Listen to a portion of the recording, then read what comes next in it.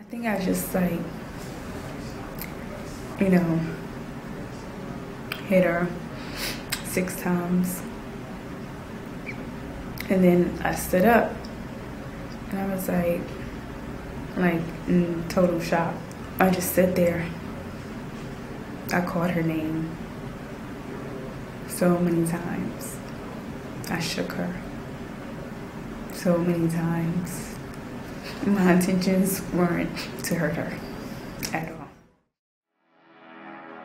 Natavia Lowery was born in the Grant Projects in Harlem, New York on September 7, 1981.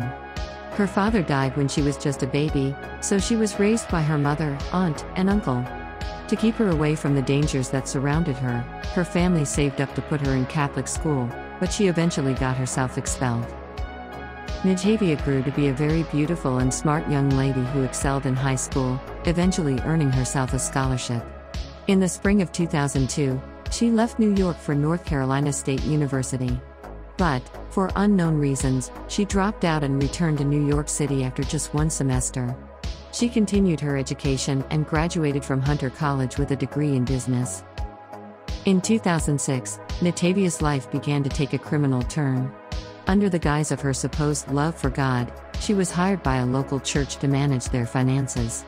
Unfortunately, just months after taking the position, some church officials noticed a lot of money was missing, in fact, over $10,000. The church eventually traced the missing money back to Natavia, and immediately fired her.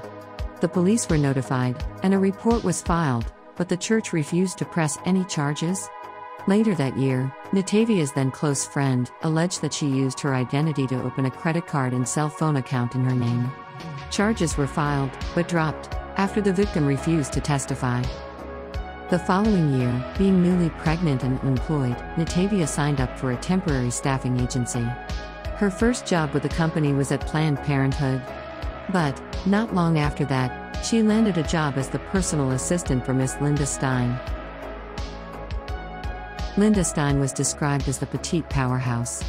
She was brash, profane, and even demeaning at times, but she definitely got the job done. In the early 70s, Linda worked her way up from a Bronx elementary school teacher to become the band manager for rock stars like the Ramones, Stephen Forbert, and others. She married Seymour Stein, the vice president of Warner Brothers Records and president of his own record label. The couple had 2 daughters. Looking for another challenge, in the 90s, Linda left the management business for real estate, and of course, she excelled there too. She closed multiple multi-million-dollar homes for celebrities such as Madonna, Angelina Jolie, Bruce Willis, Michael Douglas, Steven Spielberg, and Elton John. Because of this, Linda became well known around Hollywood as the realtor to the stars. Linda was also a survivor. She survived breast cancer in the early 90s, and just weeks before her death she was diagnosed with a life-threatening brain tumor that she was also determined to beat. She was still strong but weakened.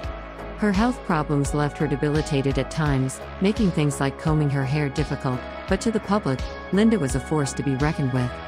Linda's closest friends and family urged her to retire, but she responded, "Let's face it.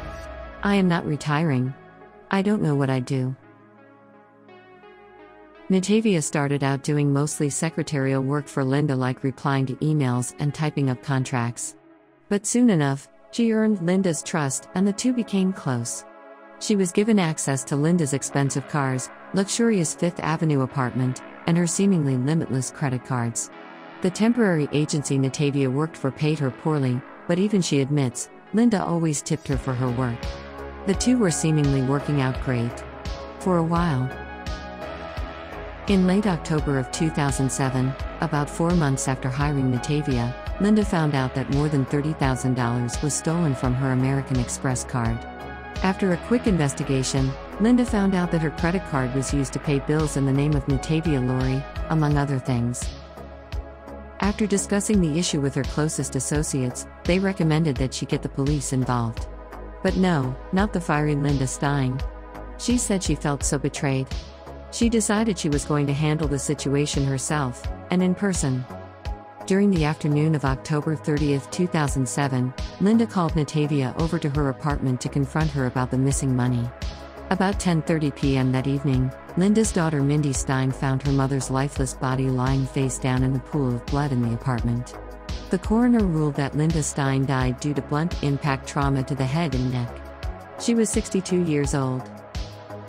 Linda Stein's funeral was held on November 2, 2007, at the Riverside Memorial Chapel in New York City. Many mourners attended, including Whoopi Goldberg, Brett Ratner, Clive Davis, Sting, and Paul Shaffer. Both Madonna and Elton John issued statements grieving the loss as well. An investigation ensued. The tabloids were fixed on the violent murder of a longtime socialite, which put even more pressure on investigators. They initially looked at Linda's ex-boyfriends and business rivals as suspects, but they were all quickly cleared. They then requested the video footage of Linda's building around the time of the murder. They were shocked to see Natavia going up to Linda's apartment with a folder. But they saw her come back down with several bags.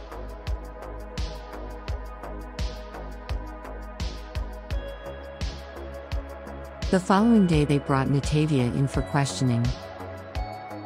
What the heck is going on? I'm like, why am I here? Like, what's going on? How did I get to this point? I'm asking myself that, and I'm like, looking at her like, okay, what's wrong with her? Because she just looks crazy right now. Her hand is, going like that, and then she had like her, it's like a wooden baton type thing, Is it made of wood or some other material? It's wood. And what is it used for? Yoga. She goes for a walk. Okay, and can you describe it to me? It's like, I don't know if you ever see people do yoga. They put it on their shoulders. They stretch. They turn. It looks like a king. And how long is it about? Probably like the length of a cane, but without that hook. So she's pointing the cane at me now, right? So I move the cane. You know how you just like slap it? Where were you? Still on the couch? So I'm still on the couch. So she's like waving the cane and stuff at me. Then it's like, I don't know, like after that remark and stuff, and her screaming and yelling, I just snatched it from her. So I took it, and it's like I just hit her with it. Where about her body?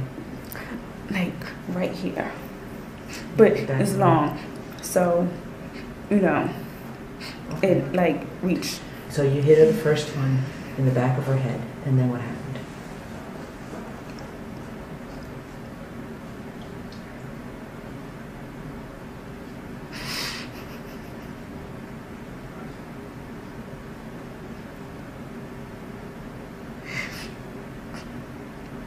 And I did it like a couple more times. On her head? After the first time she fell, and then you continued to hit her on the head with the stick? Yes. Do you know how many times you hit her? That wasn't myself. I can't count. It was just like,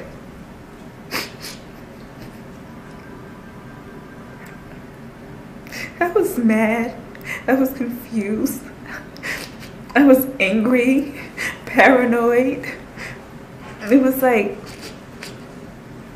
a feeling like I never had before. It was like, it felt like she was like my worst enemy, So it's like, how do you go from somebody, like a best friend, to an enemy, According to prosecutors, Natavia struck Linda at least 24 times in the head and face with Stein's 3-foot-long yoga bar, which was never recovered. She covered Linda's head with a towel while she took the time to try to scrub away the evidence. At some point, Linda's phone rang. Natavia answered it and told the caller Linda couldn't come to the phone. She then stole Linda's credit cards and ID from her purse. Next, Natavia flipped her pants inside out to hide the bloodstains and calmly walked out of the posh apartment building. In the hours after the murder, Natavia continued to run the errands Linda had scheduled her to complete. She also left her voicemails. Hey Linda, it's Natavia. Just want to let you know that I'm leaving work at 5:30. Hopefully the walk in the park was actually good. I left everything upstairs at the door, and Seymour called. He said just give him a call back if he had a question to ask you. And I hope that the showing goes well with Ursula. And I will see you tomorrow. So if you get this before 5:30, you can just call me. If not, talk to you later. Bye.